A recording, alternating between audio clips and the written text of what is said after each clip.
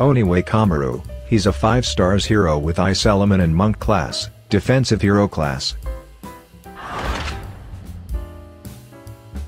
According to his base stats, he has pretty high base stats and is good at defense and vitality.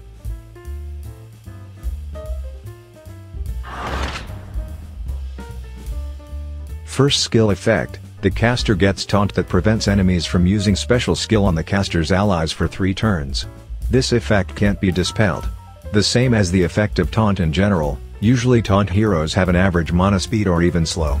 But Oniwakamaru can use his taunt on the first charge, or arguably faster than other taunt heroes.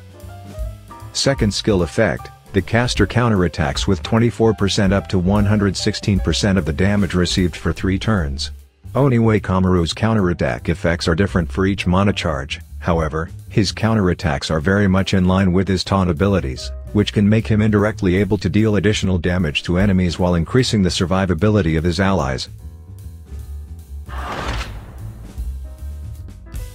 Attack score, A+, based on Oniwakamaru's basic stats and the special skill effects he had. He is quite a strong taunt hero as well as his counterattack effect, making him a good passive attack hero.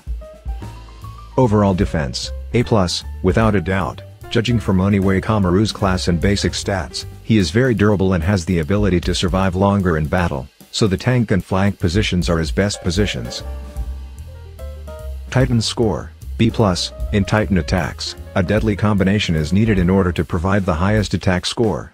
The combinations needed are, Elemental Defense Down, Defense Debuff, Attack Buff, High Tile Damage, and Attack Stack, because Oniwakamaru doesn't have any of the abilities needed to defeat Titan, making him not very suitable to be in a Titan attack team. Raid tournaments, A+, Oniwakamaru is very suitable for use in various types of tournaments, due to class, basic stats, and special abilities that can increase the chances of survival of his allies. Plus he also can provide additional damage in battle. His overall grading is A+.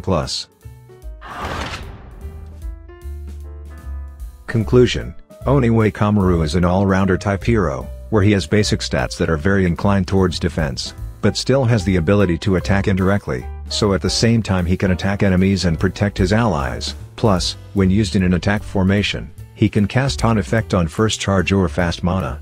In my opinion, he is a pretty tough and sturdy hero. If indeed there is no significant change in this hero's ability, then he is a must-have hero.